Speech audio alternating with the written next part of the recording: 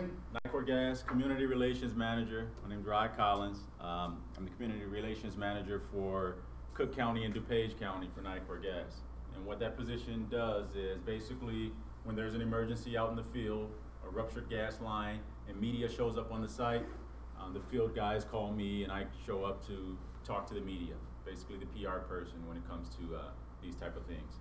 Prior to this role, I was the field operations supervisor. Okay, so my guys were the ones that went out and dug up the parkways to make the repairs on these type of things. So any questions, feel free to ask as we go along. This should take about an hour, 15 minutes, hour and a half, depending on questions. So stop me at any time, please. This is what I'll talk about, a little bit about our company, how we maintain a safe system, how we respond to emergencies, and I'll take questions as we go along. So AGL Resources is our parent company. Okay, we were acquired by AGL Resources back in 2011. We now have nearly 4.5 million customers. Before the merger, NICOR had 2.2 million, and after the merger, AGL now has 4.5 million. So they, in essence, they doubled in size once they acquired NICOR. That's how big NICOR is in relation to their portfolio of companies. We have a natural gas storage facility. And then we have retail segment market. They're also based in Naperville.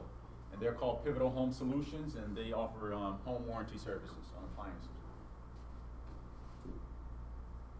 This is what we maintain and operate. So we have 17,000 square miles of service area.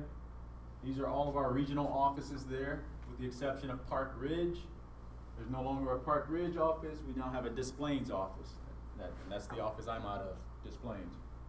Until our Bellwood office is finished being renovated, then I'll be out of Bellwood. 34,000 miles of pipe that we maintain, 646 communities, and like I said, we have 2.2 million customers.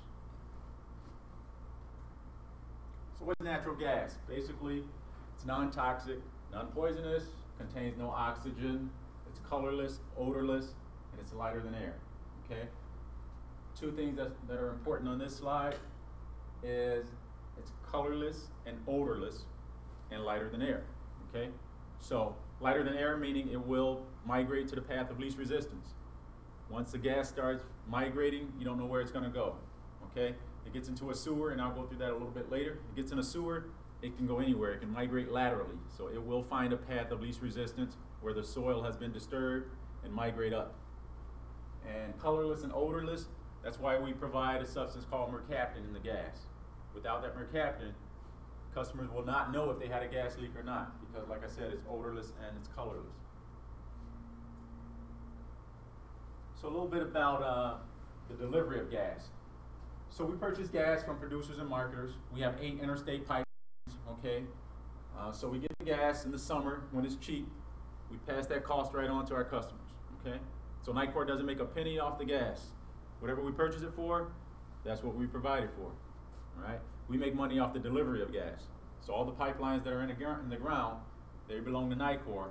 So even if you have a different service provider, nowadays different marketers market gas and sell you gas, that's fine, but they're still using NICOR's facilities underground. So we're charging you for the delivery of gas, and that's 1/3 of your gas bill. We have an interstate storage, so we buy gas and we store it underground, okay? So all this miles under the ground, that's where we store the gas until we need it, and then we can introduce it to our distribution system once we need it, okay? So I bought this little thing of marbles. So picture this little jar of marbles, okay? Bedrock, soil, rock.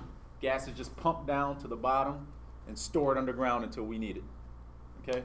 That's what that middle picture is depicting. Gas is stored underground until we need it in our storage fields, and then it goes introduced to our distribution system and sent out to different homes, factories, small commercial, and businesses. So we're getting into gas main now. So in the 1800s, that's the gas main that we use. Just wooden main. It's a hollowed out piece of wood, and that's how gas was delivered back in the 1800s during the Lincoln and Douglas debate.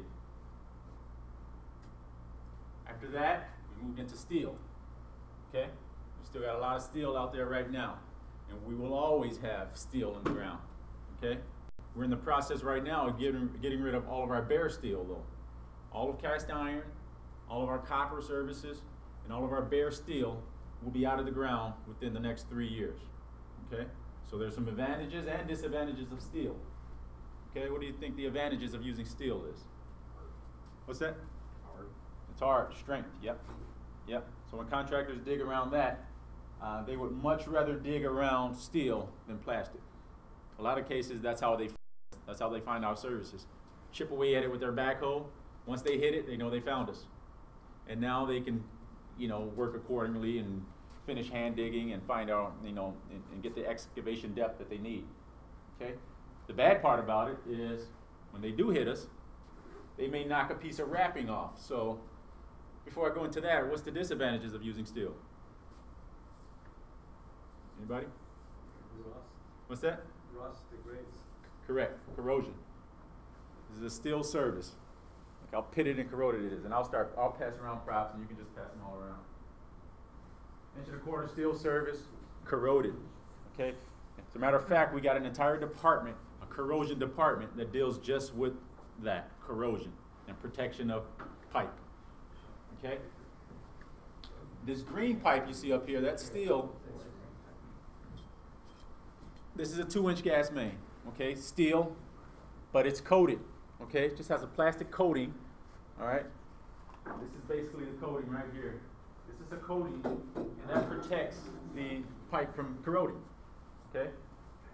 It's just a plastic coating around the steel pipe, and that keeps it from corroding.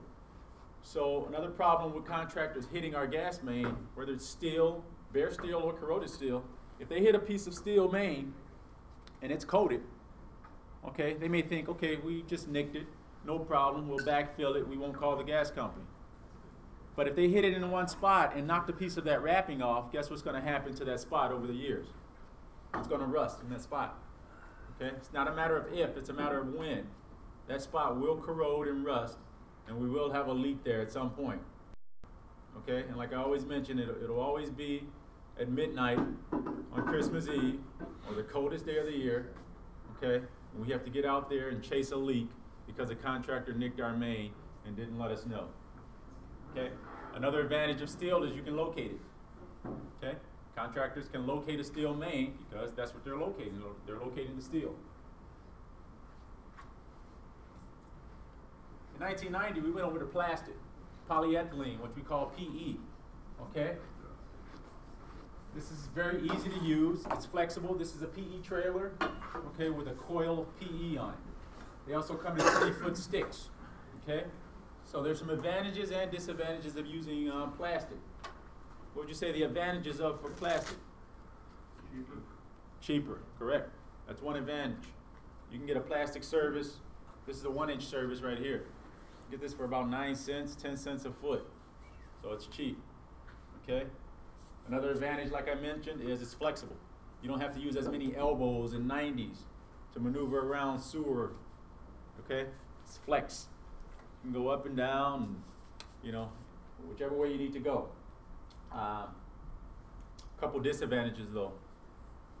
What do you think the disadvantages of plastic? Breaks. Easy to tear. Yep. Yep. Right there. A real 2-inch gas main. I was hit by a backhoe. Puncture that thing. Contractor dig with a boring machine or a backhoe. They'll hit that and they won't even know they hit it, okay? A hydraulic bucket will go through that like hot butter. They won't know they hit it until they have 60 pounds of gas blowing up right at their faces, okay? So we tell them as soon as they hit it, stop. Because their machine, their backhoe, instantly becomes a source of ignition for an explosion when you have gas blowing up and you're operating a piece of machinery, okay? Here's another one. Just tore right through it, okay? 60 pounds of gas trying to escape out of that hole, okay? Now, another disadvantage, a couple more disadvantages of using plastic. One, you can't locate it, okay? So having that thing in the ground is just like having that plastic Coke bottle in the ground. It's just a piece of plastic in the ground. This is how we locate it, okay? This locate wire, We attach this right to our gas mains, and this is what we're actually locating when we're out there locating our mains. Okay? So you'll see this at your home. You'll see this piece of yellow wire just wrapped around your gas meter like this, and we just leave it just like that. Okay, so we tell customers, do not cut it off. It's there for a reason. So when our contractors or us go out and locate this main, we're hooking up one end of our locator to this wire, and now we can follow that line, trace that line all the way back to the main, all the way to the customer's home. We can trace it all back, okay? So this is what we use. So you just wrap around the pipe, or? It's actually taped directly to the pipe, and I have a little picture that'll show that. Every couple feet, we'll just tape it right to the pipe with black electrical tape, okay? So if that ever breaks, now we have a main that's unlocatable, okay? Or if that ever gets pulled away from the line, from the gas main, and the line is over here, but the gas main is over here, that locate's gonna take you over there where that line is, not necessarily where the gas main is. Okay, so that's why we tape it to the gas main. The next disadvantage of steel, one more advantage, one more disadvantage. The one disadvantage is it causes static, okay? So, advantage is we can repair it easily. If someone gets into this gas main here, cause a rupture right here, we can squeeze this gas main, just squeeze it. We have mechanical squeezers. I can squeeze this thing flat. You can't squeeze it with your hand, okay? But we have mechanical squeezers that squeeze this flat like a pancake on both sides, and it'll stop the flow of gas right here. Okay? Okay, so I can squeeze this, but as I'm squeezing it, I'm jeopardizing the integrity of this pipe now. Okay, it's just like a rubber band. Once you stretch a rubber band, it's never the same anymore. Same as this pipe. You squeeze it, you're causing static as you're squeezing it because you're putting a lot of pressure on it, and that causes static. Remember, as we're squeezing it, there's still 60 pounds of gas flowing through it, so you want to make sure we squeeze slowly to not break the pipe. We have to wet it down every couple minutes with anti-static solution to make sure that static doesn't create a spark, okay? So that's one advantage and disadvantage is using plastic. We can squeeze it to make easy repairs, but it does cause static. Any questions with that?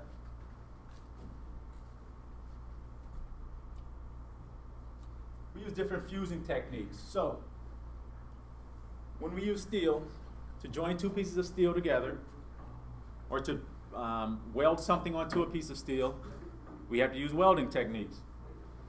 With plastic, we fuse. Fusing is just another word of melting. We melt the plastic right together. Okay? This is a 2-inch gas main. Two pieces of 2-inch gas main joined together by a coupling. Okay? All this is plastic. We hook up our fusion box to these two leads. Okay? Positive and negative. Turn on our fusion box. Couple minutes, this coupling melts right to the plastic. There's coils running through the inside of this coupling, and that's what's actually melting this piece of plastic, these two pieces of plastic together. And they become one. You'll never be able to get it apart. That's a 2-inch main, okay?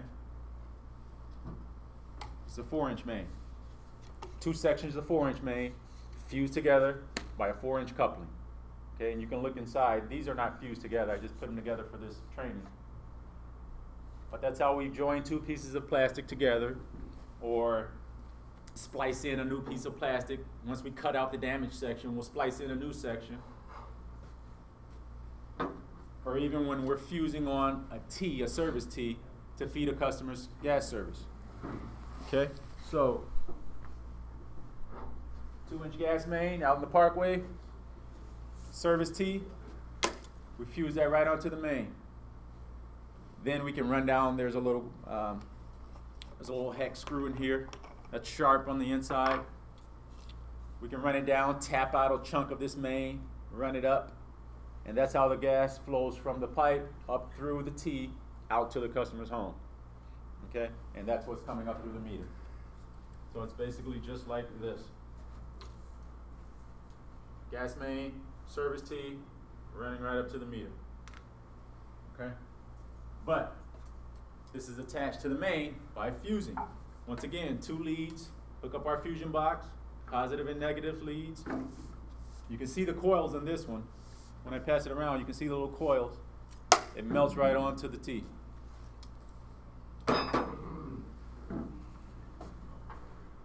And that's what's called electrofusion. Here's the cap for that.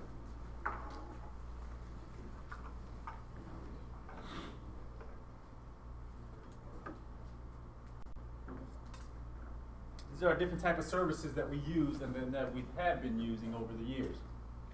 So pre-1960s, it was steel, okay? I mentioned steel, it corrodes, rusts, okay? We still have steel services out there, but we're in the process of getting rid of all of our bare steel. Once all of the bare steel is out of the ground, then we'll go after the coated steel that's, you know, a little older or maybe leaking, okay? In the 60s, over there, we went to copper. There's a copper service right here, okay? There's really no advantages to using copper.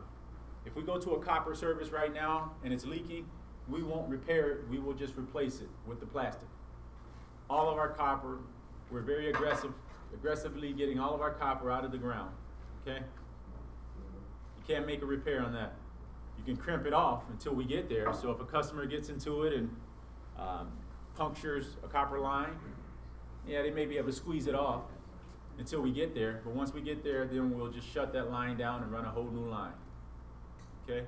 Copper rusts. It rusts from the inside out.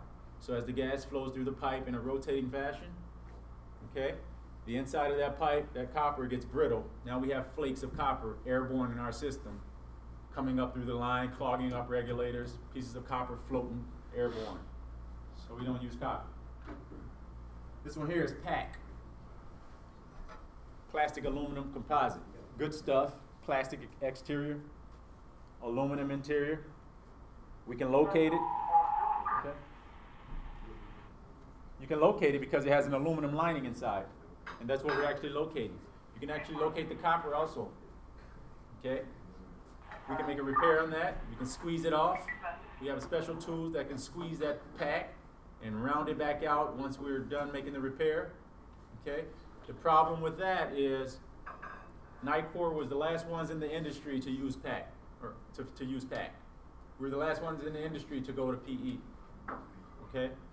So because we were the last ones using it, it became very expensive. So we finally got away from using PAC, and now we're using PE. This is a picture of the PE with the locate wire taped right to the line. Okay? That's a 1/2 inch. This is a 1-inch PE service. Okay? Any questions?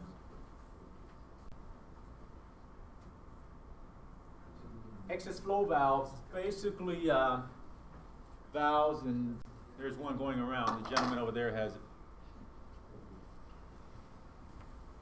The excess flow valve, I'll steal this from you for 1 second. This little valve right here, okay? And I have a 1-inch one there I'll pass around. But they're attached right to the service tee. They're right near the main. Excess flow valve right here. This is that service tee I just passed around. If you look inside, there's a little valve, and it's designed to trip. It's designed to trigger once you have excess flow. So basically, if you're out doing some gardening in your yard on a Sunday, and you're using a spade, and you puncture your gas line, okay? Instead of having 60 pounds of gas blowing at you by your foundation of your home, the valve in there will trip, and it'll diminish the pressure of that gas until we can come out and make the repairs, okay? So you don't have 60 pounds of gas blowing right at you, or your wife's out doing some gardening, 60 pounds of gas blowing. That excess flow valve will trip. It's designed to trip until we can come out and make the repairs, okay? And after a couple minutes of no pressure going through it, that valve will reset itself. Is that something you guys are just recently starting to do? I didn't catch you. I mean, that's always been done with this stuff. You know what, someone asked that, and I didn't get him a question, but I didn't get his answer back. He wanted to know, when did we start using that? No, those valves, that's a good idea, I like that. The excess flow valves, right? One-way valve, yeah, almost like. Yeah, that's what he asked. He asked, when do we start using it? And I didn't get an answer to that, but we've been using it as long as I've been around here. I've been at NICOR for 13 years, okay? Those valves are on all residential and small commercial, okay? Those residential, you will know I attached this little tag here. This little silver tag here. That lets us know if your meter has an excess flow valve, if your gas service has an excess flow valve. I just attached it to this for purposes of this video, or this training. But this tag will be right at your meter set. So we can walk up to your meter set and look at this tag, and it says excess flow valve. We'll know, okay, this home has one. Okay. Every home, residential and small commercial, should have an excess flow valve now. All right. So if you ever get problems of low pressure, you're not getting good pressure in your home, that's one of the things we look at. Has that excess flow valve tripped? Is it a faulty valve or whatever? You're not getting good pressure. It's not allowing 60 pounds of pressure to come up to this regulator. Okay? I'll talk a little bit about regulators, pipeline stations, and a little bit about mercury. This is a pipeline station. Okay? It's fenced off, locked off for a reason, okay? Because we don't want anyone in there. There's nothing you guys can do in there. There's nothing we can do in there. Yes? What's the closest one to located in this area? I know we have one up in Rockford. I'm not sure if we have one right in this area. Oh, it's okay, it's far enough. Yeah, we have vaults, and I'll go, and then the next slide is a vault. These are basically locked for a reason. You can't do anything in there. I can't do anything in there. There's a problem. We have a special system operations department that can handle whatever needs to happen in there. But basically, these are transmission lines, okay? From our interstate pipelines, these are transmission lines going into those stations. Usually around 600 pounds of gas going into there. And one purpose of this station is to regulate that pressure down to about 300 pounds, okay? So you may have 600 pounds going in. This station regulates that down to about 300, 200, 150 pounds. Some stations also is where the mercaptan is added. That smell is added to the gas. Then we have vaults, okay? Same department maintains these vaults, our system operations department. And here, the vaults are underground, pressure's coming in at 150, 200 pounds, and the vaults regulate that down to 60 pounds, okay? Now that's the pounds that's in a regular gas main, out in the parkway of a residential neighborhood, 60 pounds. So once it leaves the vault, it's coming in at 60 pounds. It's coming out at 60 pounds. First stage regulators, I don't know if any of you guys ever seen these out in rural areas. Some of the old timers call them farm taps because they're usually by farms, okay? These are just regulators on our transmission lines. So we may have a transmission line out on, let's say, Cicero or Harlem Avenue. We may have a 300-pound transmission line. Well, you don't want 300 pounds feeding right up to a customer's home. This red can't handle that type of pressure. This first stage regulator knocks that pressure down to 60 pounds, okay? This regulator is designed to handle 60 pounds, okay? So that knocks it down to 60 pounds. Now you can feed a customer's home with 60 pounds, and this regulator knocks the pressure down to 1/4 of a pound. That's what's going into your home, 1/4 of 1 pound, okay? So that's called the first stage regulator because this, in essence, becomes the second stage regulator if the customer has a first stage regulator out in the park or out near the street of their home.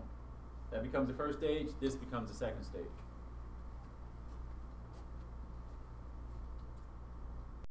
These are just pictures of large industrial meter sets and different type of regulators, different valves.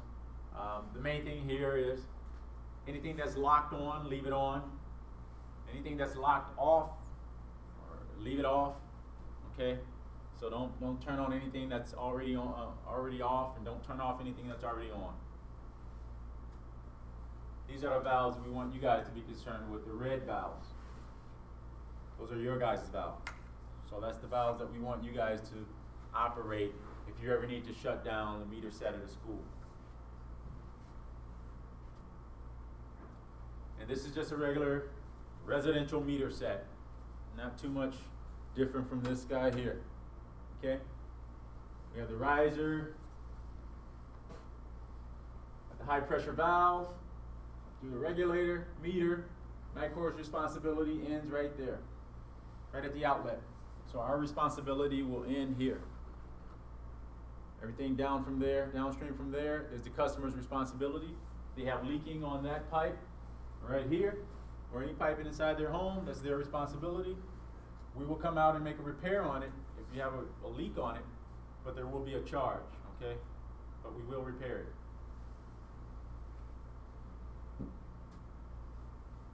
Mercury, you'll notice a mercury regulator by the way it sits. It sits horizontal versus vertical, okay? Most of the mercury is out of our system, but we still run across mercury every now and then. We have a special mercury department that will go out and dispose of this mercury regulator. If there's a mercury spill, we have a special department that goes out and clean up the spill. They put on their special clothing and booties and gloves and go out and dispose of that mercury, okay? Back in the day, I know we used to play with mercury as kids, and there was no problem with it, but now it's a big deal, okay? Environmentally, we have to dispose of it in the right way. I mentioned this customer convenience valve. I guarantee none of you guys have this on your meter sets at home. This valve right here. This is the valve right there. That's something new we just started last year, a couple years ago. No, last year. Basically what this says, what this valve does is, this is the customer's valve, by the way. Remember, our responsibility ends here, so this valve becomes the customer's. And this is for, basically, if I come out to your home, I made a repair to the gas line, okay? Now I need to restore gas service to your home, but you don't allow me inside your home for whatever reason. Okay, so now I can't get in to check your appliances to make sure they're operating properly.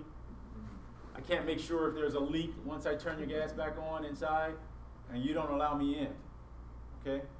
Typically, we'll just leave you locked off. But now we're saying, okay, customer, we'll turn you back on right here, but we're going to lock you off right here at this valve. We're going to install one of these valves while we're there and leave it locked off. Not locked, but closed off. So we won't put a lock on it. And we're telling you, once you're ready to turn yourself back on, or once you've had a contractor or a plumber inspect your appliances, then you can turn yourself back on, and NICOR will not be liable for the inside of your home, since you didn't allow us in. So we can't be liable for something we didn't check and inspect, okay? Any questions with that? Okay, so we'll turn you back on here, we'll provide you gas service. It's up to you to turn yourself back on, or your contractor to turn yourself back on right here. We'll install that valve. It is a cost to the customer. You can put it right on their gas bill, okay? But this becomes their responsibility now because they didn't allow us in, okay? It'll be years before everyone has one of those, if everyone even gets one. We have a lot of customers that are very cooperative and let us in. Even if they have electronic ignition, they still let us in to inspect their appliances. Okay, that's the safe thing to do. You're basically trusting them to do the right thing. Correct. Correct. Yep. And they should be trusting their contractor to do the right thing. So they may not, they may just say, hey, I'll turn myself back on. I have electronic ignition. I know what I'm doing. Do not leave me locked off. But I don't want you in my home. Okay, we trust you. Okay? But we can't show up in court later if something happens inside when you denied us access. Obviously, we can't force ourselves into your home, but we will leave you gas. We do periodic surveys on our services, our mains, all of our utilities. That guy is just basically walking with a Sensit or an Ultratrack with a drag tube, just walking and inspecting our services, checking for leaks. We do system surveys every 3 to 5 years on public buildings like schools, hospitals, churches. Okay, we do those every 3 to 5 years. Business areas, we do those every year. Those are strip malls where the main is not in the parkway. There's no parkway. The main is actually in the alley or out near the front door of the strip mall, under pavement. We do those annually. And our interstate mains and transmission lines, those are the big boys, the 24 and 36-inch lines in diameter with 250, 300, 600 pounds of gas in them. We check those weekly, okay? We'll have someone in a helicopter flying over these lines every single week, checking to see if anyone's digging around those lines. without us knowing about it. Okay? We should have someone from our watch and protect department watching those guys dig if they're digging around a transmission line. Very bad things can happen if a contractor hits a transmission line with 600 pounds of gas in it. Okay? Not only that, it'll be a very long day to make a repair on a pipe that's 36 inches in diameter. Okay? So we check those weekly. We check exposed mains 4 times a year. Water crossings 5 years. Inside facilities, we need to get inside your home. If your meter is inside, we need to get inside, inspect our meter set, piping every 5 years. Vertical risers, steel services going up the side of a building, okay? That's exposed to the elements. We need to check those every 3 years, and case crossings, okay? That picture up there, anything looks, can you notice anything in that picture? Just divide up, overpass. Flower beds? What's that? Flower beds on top? You know, you're the second one that has ever said that, flower beds.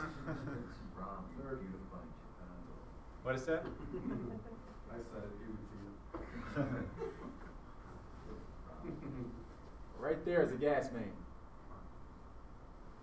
That's a gas main running under there. It's exposed to the elements, okay? Any pipe that's exposed to the elements will be steel, okay? So those type of exposed mains, we need to inspect those quarterly, basically every 4 years, every 4 times a year. This type of stuff will never be exposed above ground, okay? This can't be out in the sun for 2 years. If it's in the sun for more than 2 years, we have to scrap it. Even if it's sitting in our yard, brand new coil of PE, it's been in our yard for 2 years, we have to get rid of it. I'll actually pass this back around so you can see a date. We have a date on all of our plastic, okay? I thought plastic lasted for, years, like water bottles, Don't degrade? yeah, it takes like, I don't know, hundreds of years or something. No, like that. It's well, not when you have gas flowing through it. Oh, okay. But that stuff will last 100 years if it's underground. Okay. Above ground, the sun will start jeopardizing the integrity of that pipe. Okay? Okay. So a water bottle or whatever, a little bit different than polyethylene with 60 pounds of gas flowing through it. And plus it's not safe. I mean, Yeah. kids walking by, with a stick or whatever, anything can happen. As a matter of fact, even if 10% of the thickness of that pipe is jeopardized, so like the thickness of a dime, okay? So if anyone puts a gouge in here, we have to replace that section, okay? This stuff is very, I wouldn't say it's very soft, but, bad things can happen. It doesn't take much to puncture. Okay? Is that steel the whole way? I mean, I understand like across the bridge, but like once it gets back to ground level, is that still steel like continuing like under the ground level? Good question.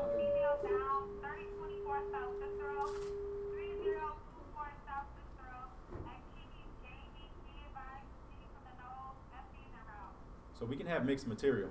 It can be steel and plastic mixed together.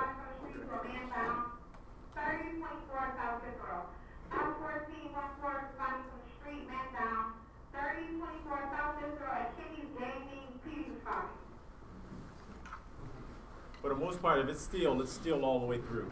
Okay, but we can have mixed material. We can't have some plastic mixed with steel. I told you how we squeeze plastic off, right?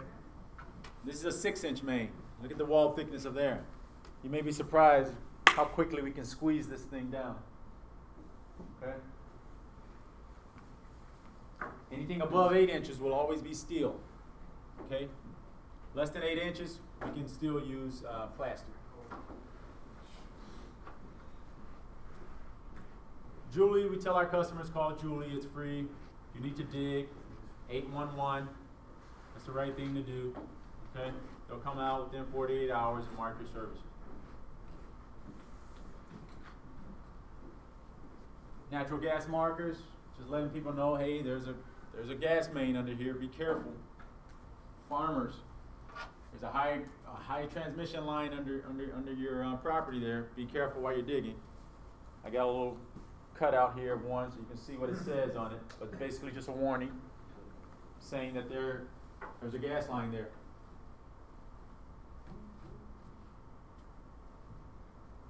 Now we get into some types of emergencies, okay? We have natural gas leaks, just leaks on customers' piping, leaks outside on our services, leaks on mains, little pinhole leaks, corrosion leaks. We have main services and hits, okay? Where the contractor hit our main or hit our services, and now it's not only a leak, that's what we call gas is blowing. Then explosions and fires, you guys know all about those. I mean, I'll go into a slide a little bit later of the explosive limits, the explosive levels of gas. So natural gas leaks on the customer's piping. Remember, anything here on customer's piping, you can have leaks on those. You can have leaks on these appliance connectors. You guys know the brass connectors on your appliances, your ranges, your ovens. If it's brass, get rid of them. That's brass. As a matter of fact, if we go in your home and we find that, we have to leave with it. We must take it out, okay, and replace it. We have the new ones on our trucks, so we will replace it. There is a charge. We will charge you for it. No money is exchanged while we're there. We'll put it right on your bill, okay, but we'll install a new one. Per the ICC, Illinois Commerce Commission, we have to take those with us. They are dangerous. What's the charge for that? You know, I want to say they're like $60 to install. How much? 60, yeah. And I know you can get them cheaper, okay? This is a stainless steel one. This is a coated stainless steel one. Okay? They're both better than the brass ones. All right? But we have to leave with it. If you don't allow us to leave with that pipe, okay, we're not going to stand there and fight you over it. We're going to valve off that appliance, though. Okay, we'll valve off that appliance, cut that connector, cap that line. Okay, then like I said, it's up to you to go ahead and get your own connector. Have your contractor or do it yourself to go ahead and install it yourself. Okay, but we can't be responsible for a leak that happens when we were just there. Okay. I'll get into leak classifications. Meter sets, basically here, you can have, you know, all of these are just, you know, fittings, nipples, valves, so they can leak. The threads can leak. You can have a leak on the meter dowels. You can have a leak anywhere here. So before we leave this meter set, we'll soap it down. And if we see any bubbles or anything, we know we have a problem and we don't leave until it's corrected. Then the outside leaks are basically, you know, the service hits. You have leaks that's venting outside in the parkway.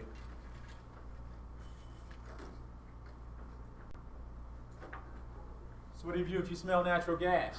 You basically act fast. That's what we tell our kids. They can remember that. Smell gas, act fast. Don't delay, get away. That's what we tell the kids at the fire department open houses. They can remember that. Okay? We pass these around to the kids at the fire department open houses. Okay? They want to know how gas smells, how the mercaptan smells. We got little scratch and sniffs we pass around. They can scratch it, see how gas smells, and know that if they smell that in their home, to let their parents know. Okay? Tell our customers dial 888 NICOR for you if you do have a gas leak. Or if you suspect a gas leak outside while you're walking your dog. Dial 888 NICOR for you, 642-6748. Say natural gas emergency. A ticket will be generated. Dispatcher gets that ticket to our first responder.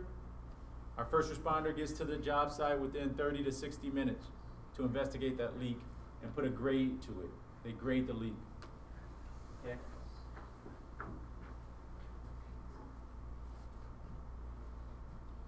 All of our employees, from the meter reader on up to the senior technician, will knock on the doors when they go to customers' home. Okay? Doorbells are sources of ignition, so we train our employees, knock on the door, don't ring the bell. It takes about 1100 degrees to ignite gas, and that doorbell could be a source of ignition. So what do you do if you have gas escaping inside? You evacuate the structure. All right? You want to open up windows and doors to vent the place down. shut off open flames. If gas is entering from the outside, you want to check the basement utility entrances, cracks in the floor and foundation, and then obviously you want to shut off the gas meter. Okay? You want to shut that valve down. You don't want to feed more gas into the building.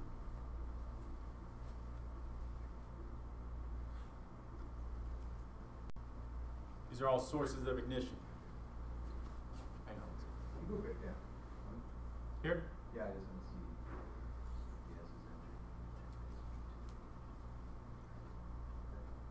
Yes, Okay.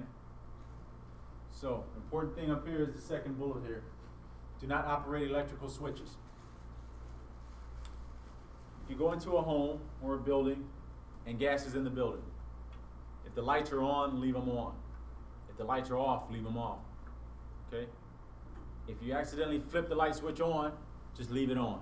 Don't flip it back off. Those light switches are sources of ignition. Okay? That can cause a spark. You have gas, especially if gas is near that outlet or that switch. Those become sources of ignition.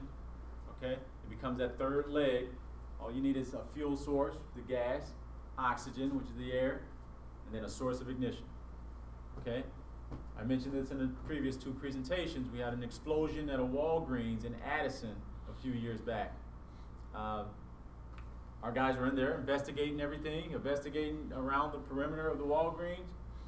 Someone came in and just flipped on the switch. The Walgreens blew up. Okay?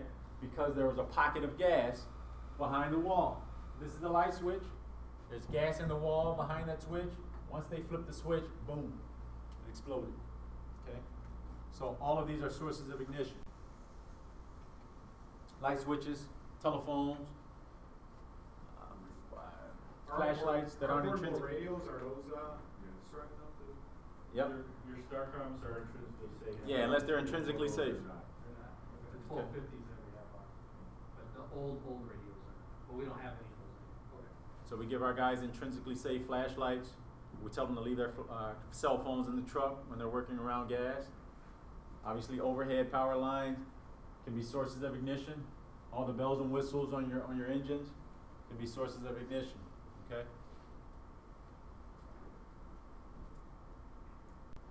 This is just a guy showing you that he's doing some leak detection, using his sensor, sniffing for gas. Okay, those things are ultra sensitive, so they will pick up gas.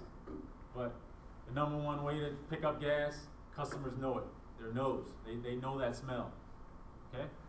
So they're out walking their dog. Even if we can't pick it up right away, you can get a whiff of that gas, whiff of mercaptan. You'll know something is leaking. Okay? So even if we can't find it, we'll have some of our technicians out there saying, hey, I smell something as soon as I pulled up. Okay? So we know we don't leak. We gotta grade that leak. We gotta find where that leak is at. Even if it's in the winter time, there's 4 feet of frost, and that frost is acting as a cap, and the gas is not being allowed to vent. Somebody may walk up and say, hey, I got a whiff of something. Okay?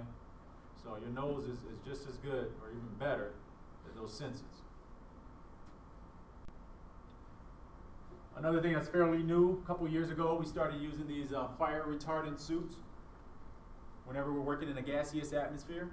They're fire retardant, they're not fireproof.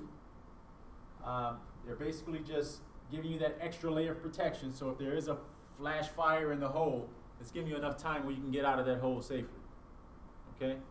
They also wear fire retardant gloves. They still always have on their hard hat and their safety vest and their steel-toe boots. They'll always have that and eye protection. But now if gas is blowing, they're gonna go to their trucks, put on those suits, okay, and give them that extra layer of protection. Similar to your guys' turnout gear. Okay. So if gas is escaping outside, what do? You clear the area. Make it safe. Okay? Put your caution tape out. Put your barricades up. And I always get the question, how far do you want us to move people back? You move them back as far enough as you need to make your area safe. Okay? If you move them back this far, we're still getting gas readings here. You know what? You may want to expand that work area. Move them back this far now. Move them back as wide as you can. okay? Because customers will want to come as close as they can to see what's going on, to take pictures, to ask questions, to look in the hole, do whatever they want to do, because they just want to know what's going on, but they don't know it's very dangerous. Move people away. We want to investigate adjacent buildings, check manholes and sewers. Once gas gets in manholes or sewers, we have to get it out of there. We have to vent out those sewers, drop some vented manhole covers, pop those closed manhole covers off. That gas will migrate and you won't know where it's going to go. And then if a source of gas is known, allow it to vent if possible. Clear the area. If burning through the ground, check adjacent buildings, but do not extinguish the fire if it's not posing a threat to other property and people, and that's your guys' call. But if the fire is burning right here and it's not posing a threat anywhere else, just let it burn, because that's letting us know the leak is right here. Once that gas ignites, it's not going to do anything else. It's not going to migrate. It's going to burn right there. That lets us know the leak is right there. Now we can formulate a plan to get it shut down. Once you extinguish that fire, guess where that gas is going to go? It's just going to go to the next path of least resistance. It may come over here now and start a fire over here. Or it may get into the sewer and come up to inside the neighbor's home 3 doors down. Okay, so let it burn, but please don't fill the hole with water if you don't have to. Okay, so remember I told you our guys get in there with those fusion boxes and fuse those new pieces together. That's an electric box, okay, attached to a generator. So if we need to get into a hole and fuse a new piece of plastic main together, now we're getting into a hole with water with an electrical box, and that's not safe. So now we're spending another 30 minutes pumping out that hole, pumping out the water from that hole before we can make the repairs. And then obviously you want to cool your surrounding combustibles. This slide shows you the explosive levels of natural gas. Okay? 5 to 15%, that's the danger zone. That's 5 to 15% gas-air mixture.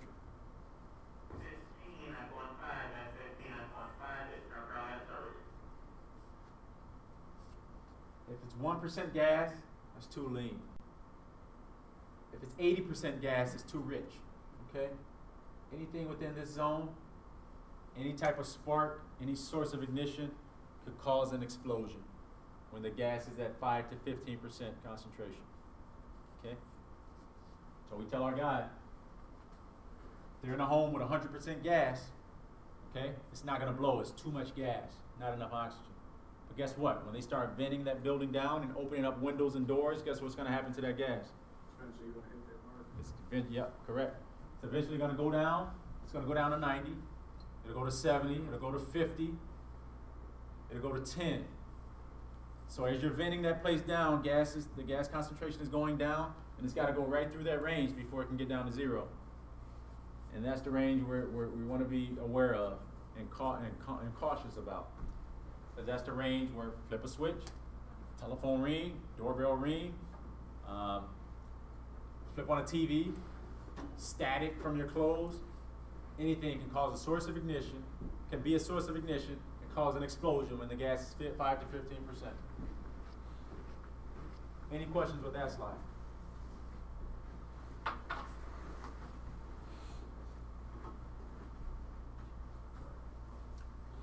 This slide is basically showing an explosion at this home. Okay? This is showing the order that our first responder will check the adjacent homes and the homes in the area. Do anyone know why they would check this home first, if this is the explosion? There's a reason why we would go across the street and check that one first. Always. Something with the line. They're tied together, like they're coming off of the same, teed off basically. Yep, there you go. Yep, you both are correct. So if I have a meter here on this home, a meter there on that home, they're pretty much sharing the same ditch across the road. Even though this gas main is on this side of the street, gas main's on this side of the street, service T feeding this home, there's another service T right next to that T feeding that home. So the soil has been disturbed across the road, basically within a 12 to 18 inch, diameter. Okay, so if there's a leak somewhere here, guess where it's going to go? It may migrate and go right up to the next home there because the soil was disturbed. They share like the same running line. Okay. So you're saying like even if this just shows an explosion, but just like a gas leak in the home, no explosion, still you guys would check the Yep. process?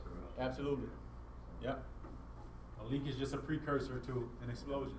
So even if the explosion happened here, this may be where the leak originated.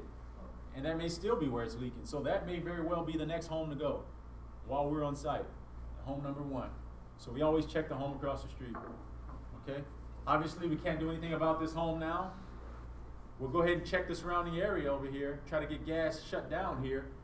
Because if it's an explosion, most times it may still be a fire there, so we want to shut off the gas so it don't feed the fire.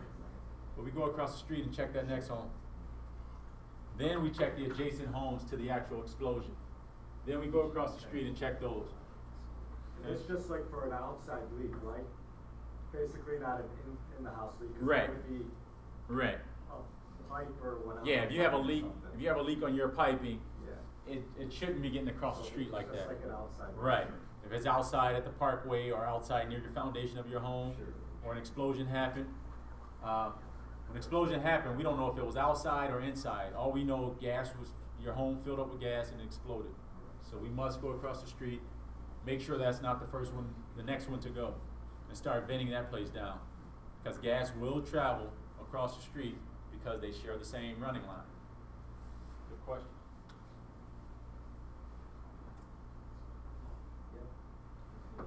Just like I said, allow it to burn unless it presents a threat to life or property. These are other odors that customers mistake for gas. Okay? Any of those odors could be mistaken for gas. Customers call us out and say, hey, I smell gas out near my backyard. We'll get there, investigate. It may be a skunk, maybe a dead rodent or something that's giving them the indication that there's gas leak out there, but it's not gas, So we come out there with our little senses. We're searching for gas, not this other stuff. We're searching for natural gas. So we'll be able to detect if there's really a gas leak or just a foul odor.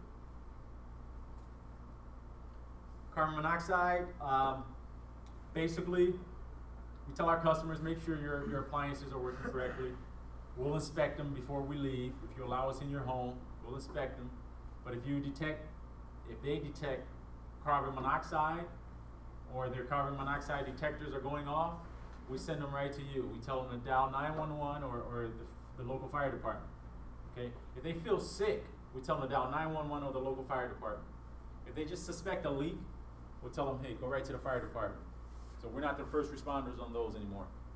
We'll support you guys. If you need us out there, we'll obviously come out and support you. But we tell them go to the fire department. Call the fire department for carbon monoxide leaks. Appliance connectors, I passed those around already. Those are prone to leakage, especially those brass ones. This is an unacceptable one. Okay. As a matter of fact, if you pull your oven or range out from the wall and it has a brass connector, they recommend you replace those every time you pull your oven out. Okay? That's how brittle and fragile those things are or can be. That's the old ones. That's the old one, yeah. These are the acceptable ones. I passed around the bottom too. The top one is an epoxy coated one. That's the Cadillac version of the connectors. We carry all of them. We'll replace them. Okay?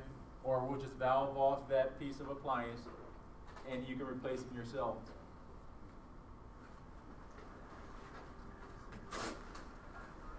What do you notice about this picture? The grass is dead. Yep, dead vegetation. It's a good sign that there may be a gas leak there. So we get customers that call and say, hey, I can never grow grass in that area. Sometimes I get a whiff of gas smell, but I can never grow grass or anything in this area. We'll come out and investigate that area because there may be a gas leak.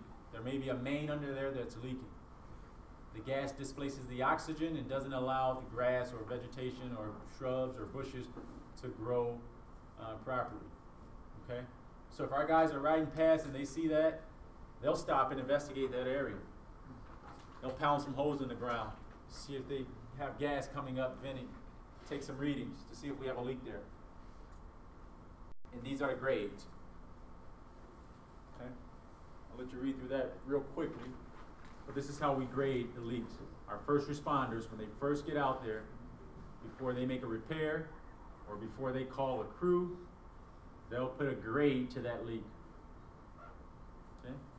If it's a leak on this little thing or a ½ inch, they can squeeze it off and make the repairs themselves. Our first responders, they're a one-man crew or a one-woman crew.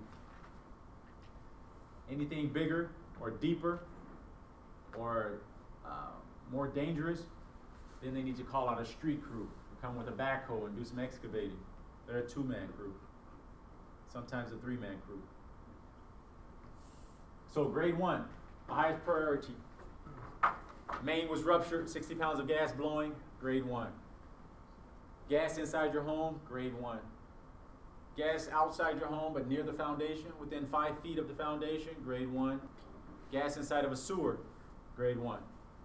Okay? Those are all grade 1s. Those are all the leaks that we must fix and cannot leave that site until it's done, until it's repaired.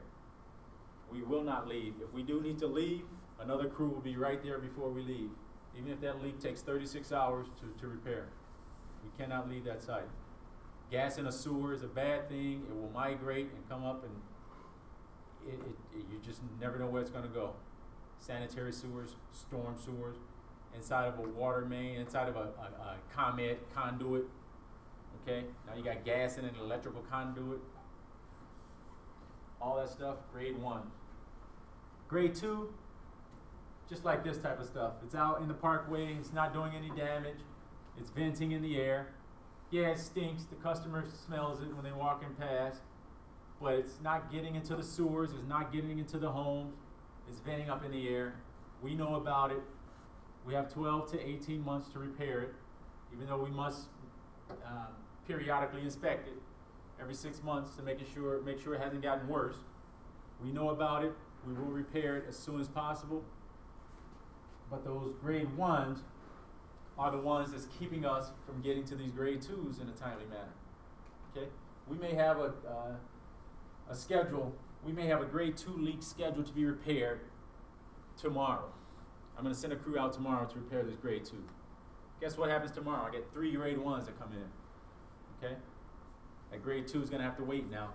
We got gas inside of a school. We got gas in a sewer. We got gas at a customer's home. Those are grade 1s. We have to take care of those first. Grade 2 has to wait, and a lot of times those get pushed off. Customers don't understand, like, hey, I called you guys last month. You're still allowing this to leak? You don't care. Okay? I've been calling you guys. And we have to explain, they don't care about grades. All they care about is, I want this thing fixed. I heard about the explosion in Chicago. I heard about the explosion in Long Grove. I want this thing fixed. We basically tell them we have to take care of the priority ones first. Okay? We do know about that leak out in your parkway. Okay? We will send someone out to repair it, but we have to take care of the emergency ones first. The leaks where gas is inside of a home. And we have those every single day. Grade 3s, lowest priority. Main is out in a cornfield somewhere or an unincorporated area with no houses around. It's not getting anywhere. There's no sidewalk, so customers don't even really smell it because they don't walk past. There's no timetable that we have to repair those, but we do have them on our radar, and we will repair those also. It's just that the 1s and 2s will come before the 3s. So a lot of times those get pushed off to the last scenario, the last case, the very last priority. Any questions with leak grading?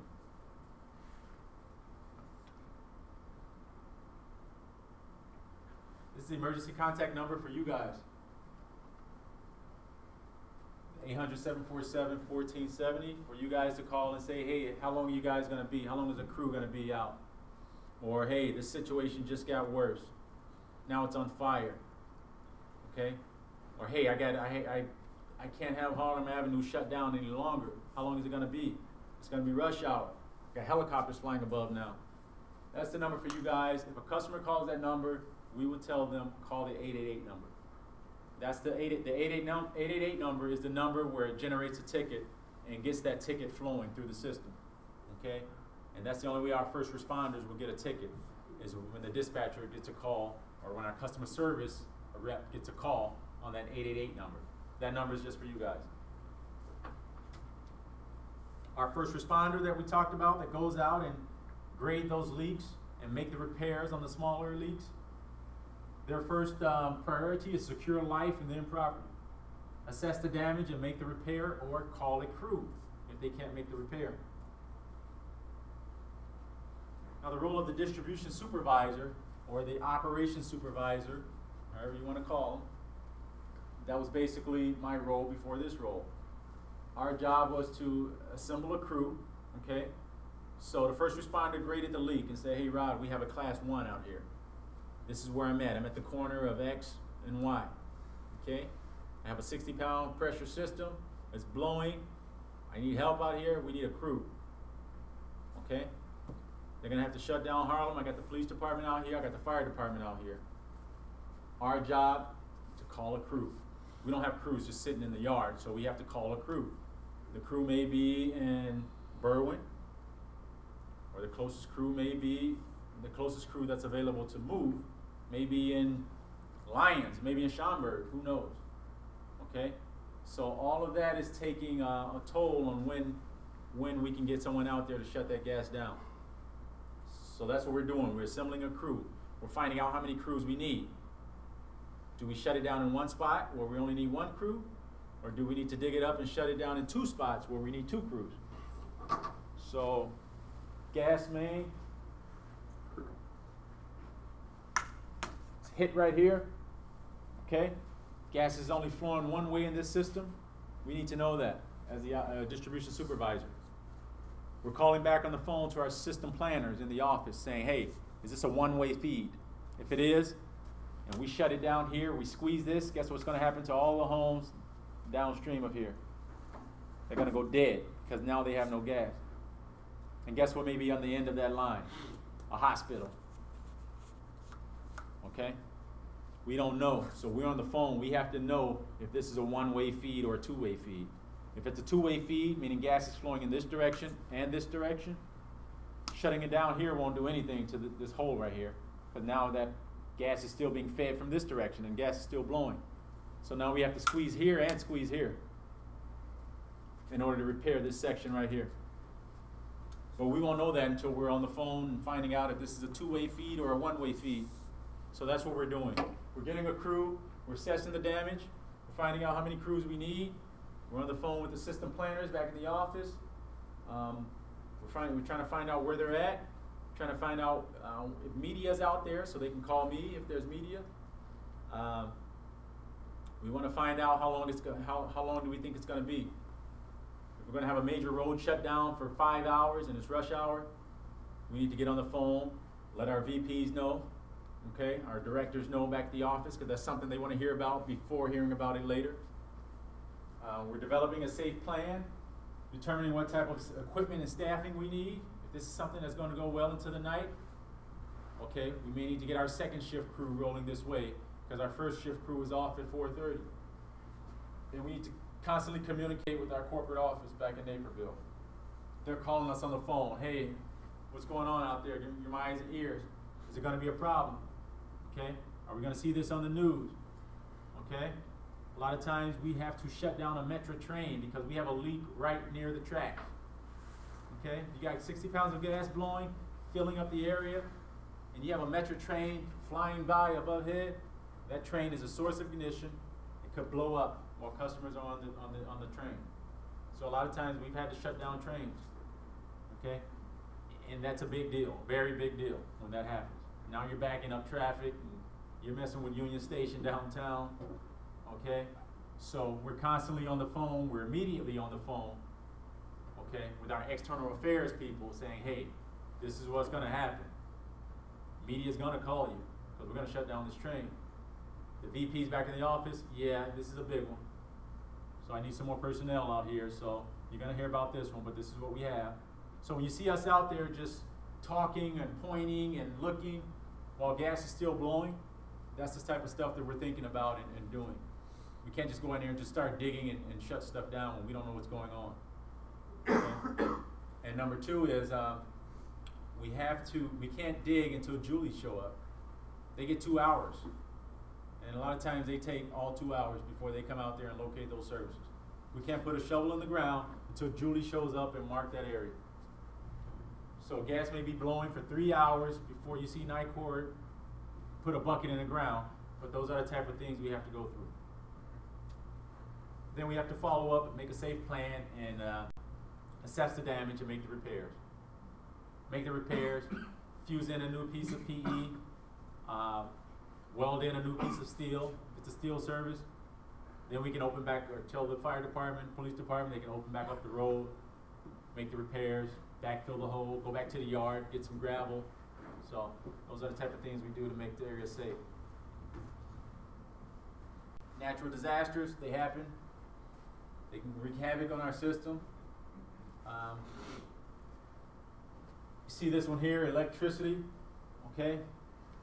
We've had cases where electricity, lightning strikes a tree, okay? Strikes a tree, the electricity runs down to the root of that tree, jumps onto this wire. This wire is attached to that gas main and burns a hole right in the gas main.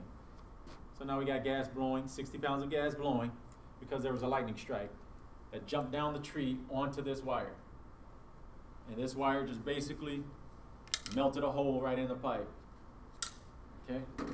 So no one hit it, but it's gas blowing. And because there's no excavation, now gas is blowing underground. That's the worst, when gas is blowing underground and not being allowed to vent, because guess where the gas is going to go? It's going to go laterally.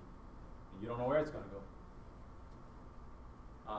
That picture there with the flood, with the person walking, floods can wreak havoc.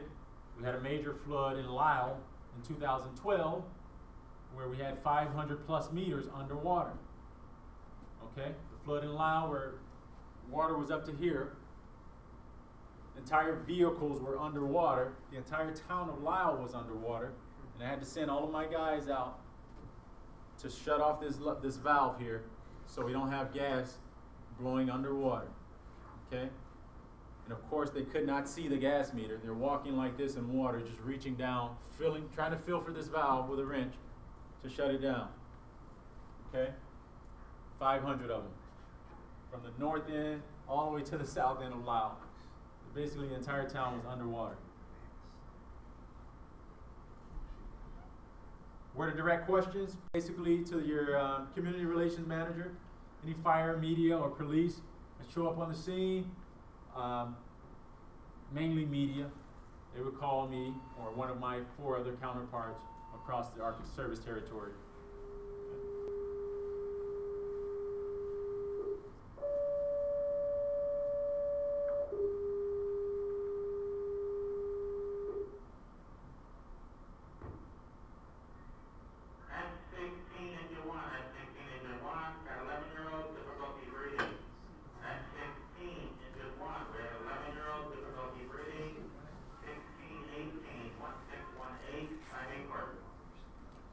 This is just my counterpart down in Bloomington, being interviewed by a media outlet down there. This is the last slide I have. That's our Troy Grove Fire School. If you haven't been, it's a good training. Very similar to this training I just put on, but it's a lot more practical, hands-on, where you can get outside and get your hands dirty and put out some fires using the dry chem. We have like 6 different fire props, and you get a chance using the extinguishers to put out those fires. That training is every year in May. We can hold 200 to 300 people, and those invites will start going out within the next couple weeks to see who's interested in coming. Where is Troy Grove?